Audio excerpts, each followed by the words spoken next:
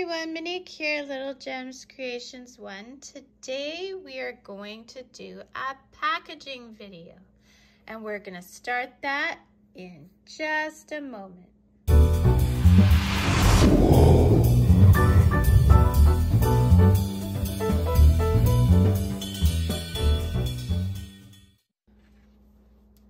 Hi there, Monique here, Little Gems Creations 1. So today we're packaging an order, and the first part I do to package an order is I vacuum seal my item.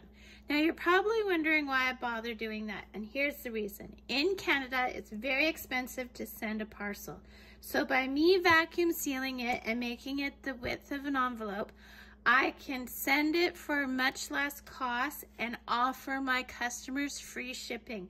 And my customers have all been pretty happy about it, so this is what we do.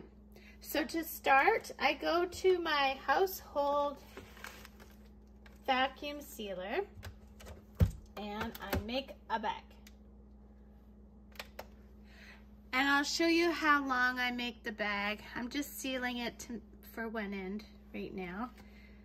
So this is what I'm sending. I made a little dog sweater. I'll put a link in the description for the dog sweater. How to crochet it. It's a crocheted dog sweater.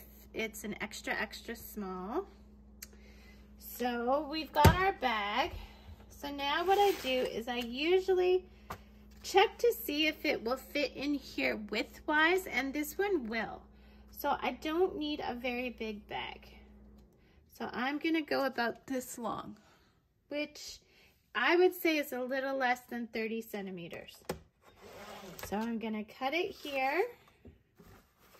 Then I'm just gonna put my item inside, and I always add a little giveaway. Sometimes I add a coupon. This customer is gonna get a little dog toy giveaway, so you know, you want to do a little extra something for those customers. Then I put it in the vacuum sealer, and you put it in this little slot, close the lid, turn it on, and I'm going to start the vacuum sealing. It's going to be very loud, so you're warned. And I want you to show you what I do with that. I'm going to move it back so you're more in line. So I hit vacuum seal and I hold the edges. And the reason I hold the edges is it helps flatten it so that it doesn't curl as much when the air gets sucked out. So that's good. We'll let it do what it's doing. So now what I do is I'm all ready to package it. Now I have this wonderful item. My husband got it for me on Etsy. What it does is it shows me how wide the letter can be. So I'm just going to take my package and see if it goes through there. Now you see we're getting a little bit of a hang up here, and this is where my rolling pin comes in handy. So I'm just going to take the rolling pin and I'm going to roll this flat. Okay. And I'll do it the other way as well. And now we'll try this again. And see how it goes through just like nothing? Yes.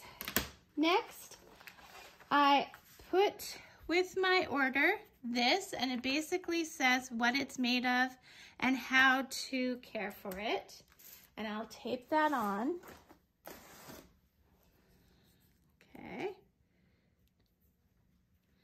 Tape that on.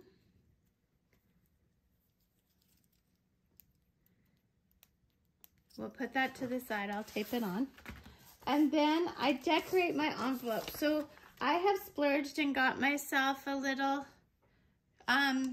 stamp from Staples. So I put my return address in the corner. And then I like to put a little decorative sticker. I made these with some stamps that I had, some crafting stamps. And I just went and got some sticker circles and stamped them. So there we go. It's a nice little addition to the envelope. Then I address the envelope and we're good to mail. So that's how I package my order. Thanks so much for watching. Have a great day, and I'll talk to you later. Bye now.